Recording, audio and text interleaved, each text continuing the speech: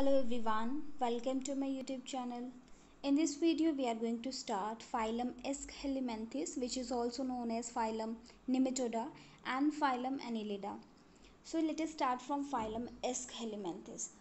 Phylum Aschelminthes is commonly known as round worms क्योंकि इसमें जितने भी एनिमल्स आते हैं वो राउंडेड उनकी बॉडी होती है, वो लॉन्ग होते हैं और सिलिंड्रिकल राउंडेड शेप्ड बॉडी होती है, इसलिए इनको राउंड वर्म्स कहा जाता है. These are called roundworm as they have cylindrical body, right? Second point, these are most of the commonly found parasitic and free living worms in nature. Worms जो हैं, जो भी आपको जैसे अर्थवर्म होती है वर्म की तरह लॉन्ग, ठीक है, और बिल्कुल थिन लॉन्ग जो एनिमल्स होते हैं इस तरीके के, उनको वर्म्स बोलते हैं. तो राउंड वर्म्स जो है वो एस्कहेलिमेंथिस में आते हैं. पैरासिटिक होते हैं. पैरासिटिक मीन्स जो कि दूसरों की बॉडी में रह के अपनी रिक्वायरमेंट्स पूरी करते हैं. दे मे और may not be damage the host body, लेकिन मोस्टली केसेस में वो होस्ट बॉडी को, जिस बॉडी में वो रह रहे हैं, उसको डैमेज करते हैं. इसके सबसे कॉमन एग्जाम्पल है स्कैरिस, pinworm and hookworm. Okay, Ascaris जो है वो ह्यूमंस के स्मॉल इंटेस्टाइन में पैरासाइट रहता है, right. Next point is these are bilaterally symmetrical. Bilateral symmetry होती है as we can cut these worms, तो वो दो पार्ट्स में, इक्वल दो पार्ट्स में कट हो जाएंगी. Next point, these animals are triploblastic. ठीक है, triploblastic means having 3 germ layers. Next point, they are pseudocoelomates. Pseudo means false, coelomate मतलब body cavity. तो उनके पास ऐसी body cavity होती है जो कि क्या होती है, false होती है, temporary होती है. Okay. Next, a true coelom is enclosed by mesoderm, whereas in pseudocoelomates the body cavity is adjacent to the mesoderm only in one side. क्या होता है इसमें, ट्रू सिलोम जो है वो बहुत रेयरली होता है. अगर होता है तो मेसोडर्म, स्टूडेंट जो मैं बार बार ट्रिप्लोब्लास्टिक 3 जर्म लेयर की बात करती हूँ, 3 जर्म लेयर्स, तो उनमें से एक होती है आपकी मेसोडर्म, एक होती है एंडोडर्म, ठीक है, और एक होती है एक्टोडर्म. तो एक्टोडर्म से के साथ जो है अगर उसका सिलोम जो है एनक्लोज्ड है, ठीक है, तो ट्रू सिलोम होगा. और अगर एक्टोडर्म के साथ में एडजेसेंट साइड पे है तो वो क्या होगा, स्यूडोसिलोमेट होगा. ठीक है. Next point, they have an organ system of organisation. इनमें प्रॉपर ऑर्गन्स होते हैं. They have complete alimentary canal complete होती है. Next point is they show cutaneous respiration due to the presence of cuticle on their body. इनकी body पे thin layer होती है एक, जिसको क्यूटिकल बोलते हैं, और ये रेस्पायर करते हैं अपनी बॉडी सरफेस से. मतलब आप समझ लो कि ये स्किन से रेस्पायर कर रहे हैं अपनी. तो स्किन से होने वाली रेस्पिरेशन को हम क्यूटेनियस रेस्पिरेशन बोलते हैं. ह्यूमन में रेस्पिरेशन थ्रू लंग्स होता है, इसीलिए उसको पल्मोनरी रेस्पिरेशन बोलते हैं. पल्मोनरी वर्ड हम यूज़ करते हैं लंग्स के लिए, और क्यूटेनियस फॉर स्किन. ठीक है. गिल्स, आपको पता है फिश में गिल्स होते हैं, गिल्स से वो रेस्पायर करते हैं, तो गिल्स से होने वाली रेस्पिरेशन को हम ब्रैंकियल रेस्पिरेशन बोलते हैं. ठीक है, हमने रेस्पिरेशन वाले चैप्टर में पढ़ा है, पर आपको डिटेल में ये नहीं है.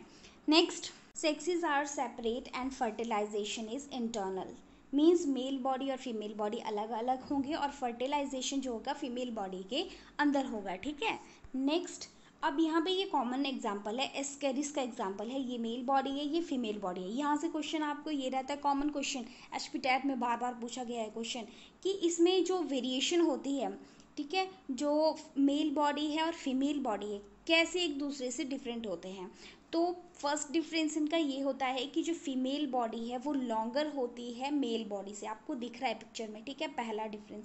दूसरा कि मेल बॉडी क्या होती है, एक साइड से कर्व्ड होती है, कर्व्ड टेल होती है मेल बॉडी में. ये 2 इंपॉर्टेंट फीचर इसके लिए हैं, और ये बहुत इंपॉर्टेंट है आपके लिए. ओके. नेक्स्ट हम फाइलम एनिलिडा करेंगे। फाइलम एनिलिडा में जो आपके एनिमल्स आते हैं, ठीक है, वो देखो लीच कॉमन एग्जांपल है, आपने देख रखा होगा, ठीक है, ये वाला एनिमल भी आपने देख रखा होगा। अर्थवर्म तो बहुत कॉमन है, ये तो आपने देख रखा होगा।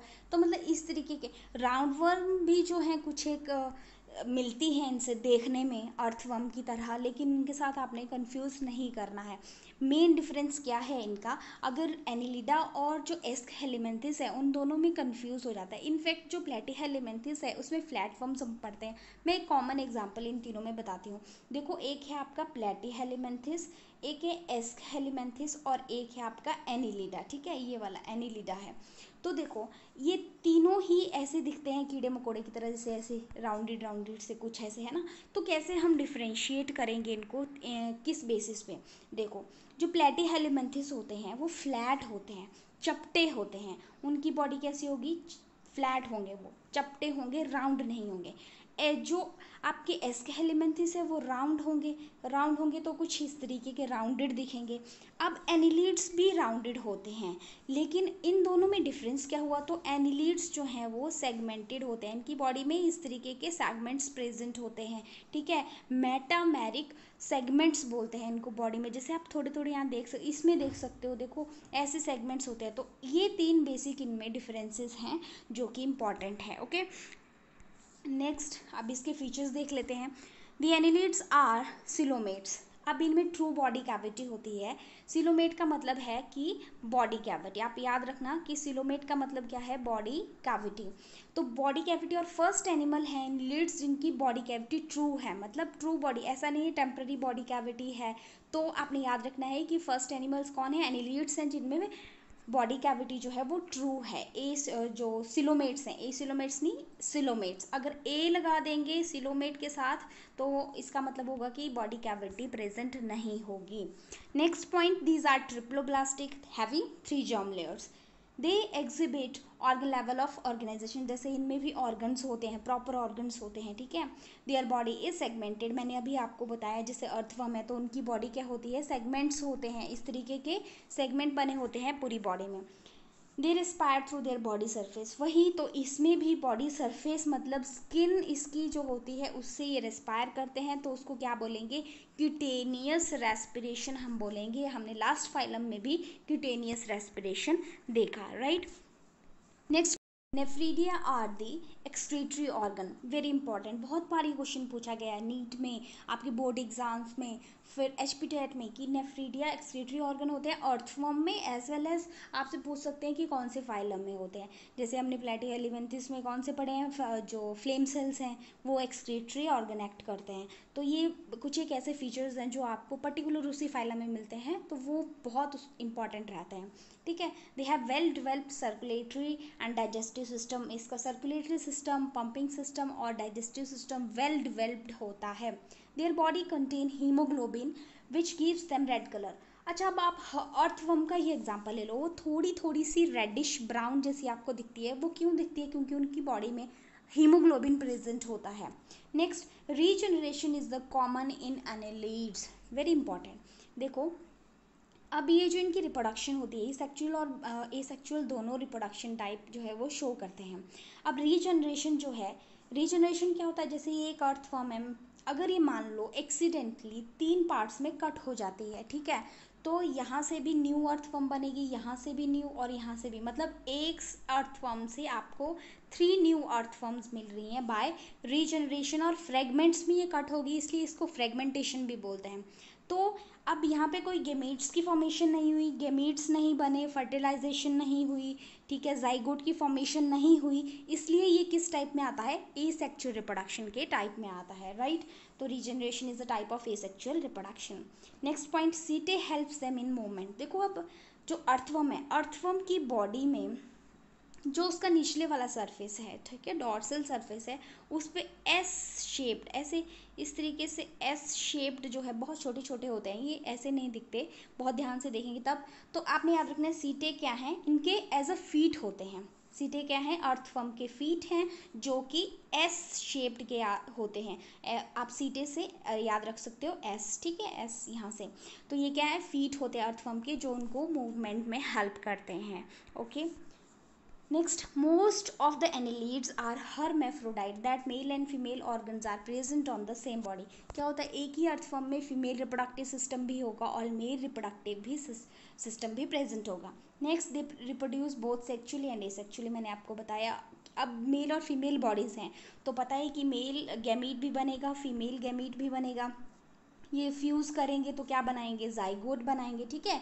गेमीट्स जब फ्यूज़ करते हैं, फ्यूज़न को फर्टिलाइजेशन बोलते हैं और वो किसकी फॉर्मेशन करते हैं, जाइगोट की फॉर्मेशन करते हैं। फिर जाइगोट जो है एम्ब्रियो में डेवलप होता है with in the mother body और एम्ब्रियो से फिर पूरा न्यू अर्थवर्म बनता है, ठीक है। एनिमल्स में, ह्यूमन बींग्स में भी इस तरीके से ही होता है। ओके, फ्रेगमेंटेशन और रीजनरेशन मैंने बता दिया आपको। Example earthworm, Leach, Nereis etcetera, ठीक है। ये इसके कुछ कॉमन एग्जाम्पल्स हैं, ये देख सकते हैं आप यहाँ पे, ये एनिलिड्स के कॉमन एग्जाम्पल हैं, ठीक है। मेटामर्स आपको दिख रहे हैं, सेगमेंट्स इसमें थोड़े थोड़े आपको दिख रहे हैं, लीच, ठीक है, नेरिस आपने ये भी ऑर्गेनिज्म देखा होगा और अर्थवर्म तो सभी ने देखा होता है। So this is all about for today, thank you.